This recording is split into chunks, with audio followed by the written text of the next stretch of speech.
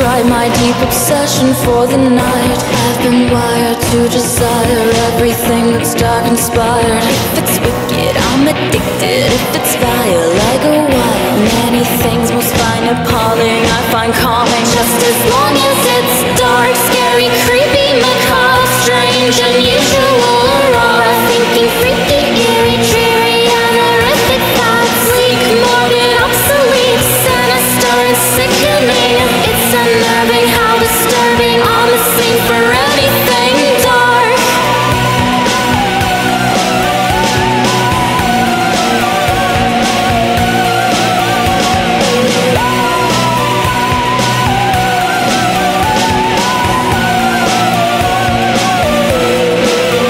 Drinking red wine by candlelight on a dark and stormy night. I couldn't feel more alive. This is my own paradise. Wearing black and red tights, planning for the day I die. Plan to have my heart put in a jar of formaldehyde. Sticking for a vampire in my everyday attire. Into shocking visuals and partying at funerals. Celebrating Halloween every day of every week. Sipping on a sweet cyanide spike drink while meditating to the sounds of squeaky swings and screeching owls. If there's dread, doom and gloom, I am always in a better mood. It's useless to explain the twisted function of my brain. I'm wide-eyed, mesmerized and hypnotized by